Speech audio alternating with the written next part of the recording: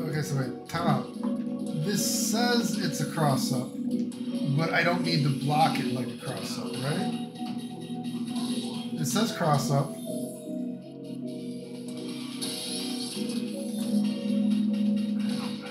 But I'm not going to block it as a cross-up. What?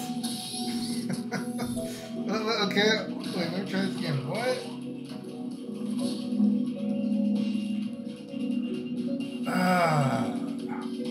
Dude, what? What? What in the... What? Again, let's look at more. I'll do another example of different timing. Again, blocking both ways. That looks pretty meaty, right? I mean...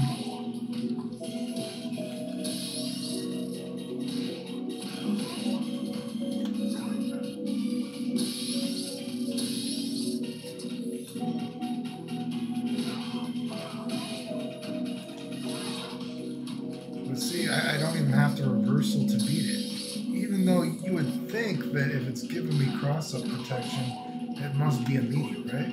But if I reverse, I don't know. Did you get that's very bizarre to me. And again, we'll show it again. I'll with other timing, right? Just so you can see, and this one will say it's a cross-up, right? You can see the cross-up on it, right? Oh, sorry.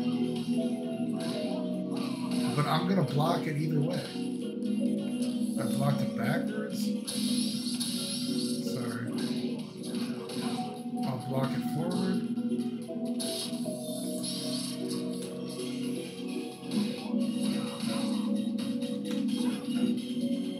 I mean, see, I don't even need the reversal. I don't even need to actually get a true reversal.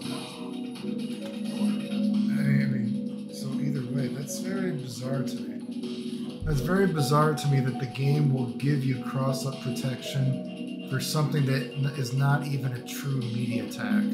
Does that make sense? Huh.